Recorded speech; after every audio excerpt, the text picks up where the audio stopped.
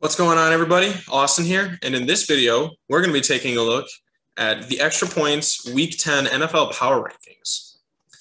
So I'm going to start off this week, like I do always, at the bottom of the league. All right, Lions at the bottom, they've been horrendous.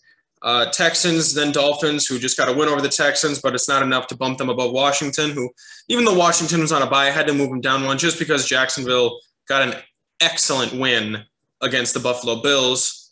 However, I still have them behind the Jets because I feel like if the Jets and the Jaguars played 10 times, the Jets would probably win 6 of those games, if not 7, 8.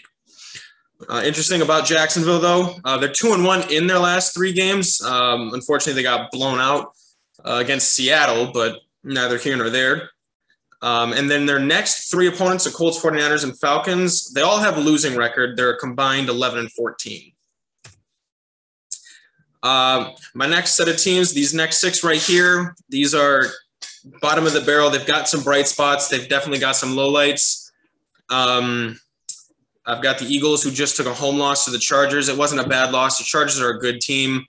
The Giants, who just got a pretty good win against the Raiders at home. The Bears, I'm not going to move them because Justin Fields seems to be figuring things out slowly. He was under duress an incredible amount last night, but still was able to figure it out enough to put up, 26 points against the Pittsburgh Steelers. Panthers, they can't seem to stay consistent offensively. I mean, defensively, they're fantastic. It's just when the offense keeps getting sacked and throwing interceptions and running backs are fumbling the football and wide receivers are dropping things, it's like they just need to put things together. They haven't had a great offensive game since Christian McCaffrey left. And now that he's back, maybe some things will kind of slowly settle in. Maybe the defense has to shift to him more, so the pass rush kind of stops hitting Sam Darnold every week. But, who knows? The Falcons, who just got a really impressive win against the Saints, I didn't think they'd be able to do it. And the Broncos, although they beat the brakes off the Cowboys, I can't justify moving them up because I think that every team above them would still beat them. Talking about the Panthers' offensive line issues, see right there, in their 5 losses this season, Sam Darnold is getting sacked on a rate of 3.2 times per game. And in their 4 wins, he gets sacked on an average of 1.4 times per game. So it's a pretty big discrepancy right there. That's pretty much getting sacked 2 more times. And obviously, just getting sacked 3 times in a game isn't what it is. It's about the constant pressure that he's facing in those losses. These next 5 teams, let's see, the Steelers and the Browns have both beaten the Broncos, and I'm sure the Chiefs will too. That's why, I put all these teams above the Broncos, despite their great win. The Browns are at the bottom of this kind of tiered section right here. Then goes the Vikings. I know that the Browns got to win over the Vikings, but I don't think the Browns could do it again. The Chiefs, they're playing horrible football. They faced the Giants and the Packers without Aaron Rodgers in their last 2 games. And I believe that they're outscoring those opponents. What would it be? 36 to 27, which is awful. If you're facing the Giants and the Packers without Aaron Rodgers, you want to be beating them 50 to 20, not 36 to 27. 49ers, they keep finding new ways to lose. The Arizona Cardinals were without 4 starters and still managed to win that game by a lot. And then the Pittsburgh Steelers, who I'm bumping them up a little bit, not because, I think that the Bears are such a great team and that the fact that they beat the Bears, but because they've put 4 wins in a row together. They're above 500 again. It seems like they finally know what to do on offense. And no disrespect to Juju Smith-Schuster, but he doesn't belong as a number 1. And I think that team functions better when guys like Deontay Johnson and Chase Claypool and James Washington are all sharing instead of, okay, who's going to be the number 2 behind Juju? Interesting about the Browns, Baker, when he throws less than 22 times in a game, which has only happened twice, but they are 2-0 and they're emphatic wins so far. One of them was a Bengals game just this last week. but they're 2-4 when he passes more than 22 times per game. Some of that has to do with, the fact that like when you're trailing, you pass a little bit more, but also the league kind of has figured out Baker and the Browns. And basically the formula is the less that you see of him, the better that it is for the Browns. This next tier is this is a section of teams that I don't see any of them possibly making it or winning the Super Bowl, but they could certainly upset a few teams and ruin their playoffs. The Seahawks, I've got them at 15.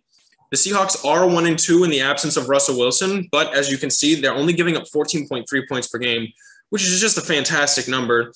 And that includes games against the Steelers, the Saints, and the Jacksonville Jaguars, who they just demolished. The Raiders, I have to bring them down one. I think, played the Seahawks 10 times. They beat them 7 times, which is why, I have them just one spot ahead. But you can't excuse a loss to the Giants, especially when you have, perfect red zone opportunity. Colts, I'm going to bump them up one. I knocked them down kind of heavy because I really thought that they could win against Tennessee a couple weeks ago. But, as we're seeing, maybe Tennessee's better than we thought. Tennessee has 5 consecutive wins since losing to the Jets, and those wins have come over the Colts twice, the Chiefs, the Bills, and the Rams, which is just insane. The Bengals -3, you can't get blown out against the Browns. You really shouldn't lose to the Browns, let alone get blown out. And the Titans, obviously, what we just said about the Titans, they're doing fantastic. I'm going to move them up one. I don't think it's sustainable. They had Derrick Henry for those 5 wins, and they were able to win the game against the Rams. But as we'll see later on, they didn't really win the game as much as LA lost the game. All right, so this next tier, they are all teams that could make the Super Bowl, but I would be surprised if any of these teams won the Super Bowl. The Saints at -2, or the Saints, bringing them down 2 spots. Obviously, when you take a loss to the Atlanta Falcons, that's what you're going to get. The Falcons aren't a great team. They don't do a lot well besides Cordell Patterson, and right now, maybe a little bit of Kyle Pitts. The Chargers, I get to move them up. They got a good win on the road against an Eagles team that has been really hard to bring down. And, this is another close game. I think they won by 3 points.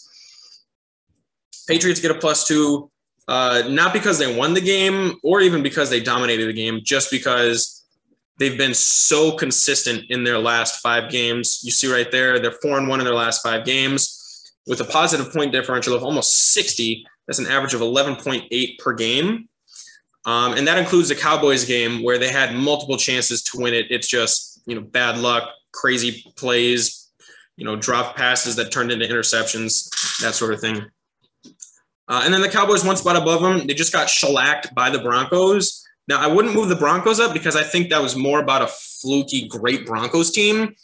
But if you're a great team like the Cowboys and you want to be considered in the top 5, you have to be ready for every single game that is coming up on your schedule. You can't take the Broncos easily. And so it seems like there might be some sort of internal, whether it's motivation or, what would you say, like focus issue that the Cowboys have.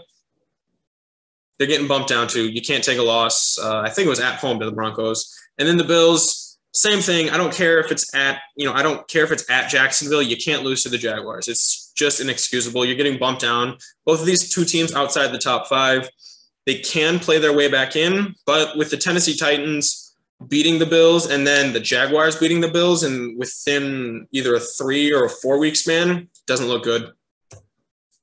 And then these are the top 5 teams. Tampa Bay's at the bottom because their defense hasn't quite figured it out yet. And so far, all they've done this year is beat up on bad teams and lose to good teams. They played the Cowboys down to the wire. They played the Patriots down to the wire. Those are the 2 teams that I would have considered good teams. They lost to the Saints, and they got shellacked by the Rams. Those are the 2 teams that I would consider, great teams, good teams. And then they've beaten up on a bunch of bad teams. So they do what they're supposed to do, but they don't have quite a level to raise up to yet. Baltimore Ravens, I moved them up into this top 5 just because Lamar Jackson is unbelievable.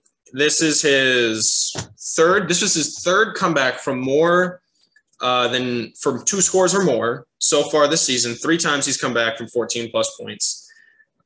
He had 266 passing yards, 120 rushing yards, I think 3 total touchdowns.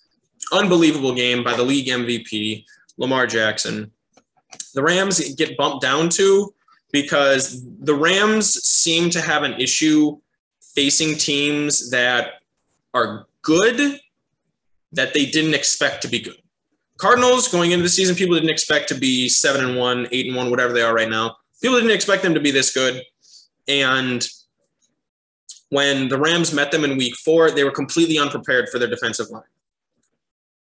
And it got to the Rams. And that's the same thing that the Titans did. The Titans got to the Rams.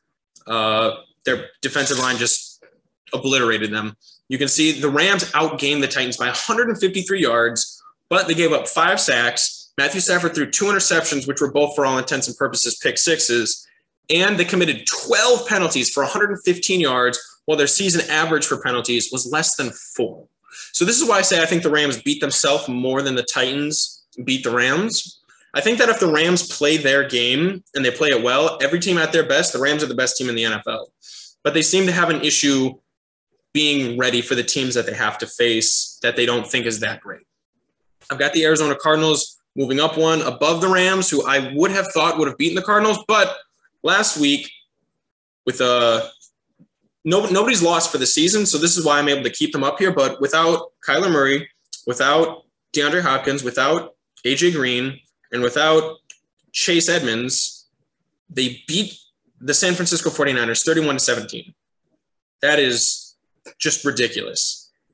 The Packers went on the road to that same Cardinals team without their top 3 receivers and I think 1 defensive player and a total of 11 players, a total of 11 starters out. And they beat that team, which is why I have to have them at number 1. But to win a game against who should be a decent opponent without your starting quarterback is incredible. That's why I'm going to maintain the Cardinals up here. Even with the loss of J.J. Watt, I don't think their defense is going to be able to stop the run as well. But the Packers, Aaron Rodgers is coming back. If Aaron Rodgers would have played 1 quarter of that Chiefs game, I think they win. If Aaron Rodgers just plays the 4th quarter, I have no doubt that the Packers win that game, which is why I've got the Packers right now as the best team in the NFL. All right, guys, thanks for watching that video. Be sure to like and subscribe. Let me know what you think in the comments down below, and be sure to be on the lookout for our other videos coming out later this week.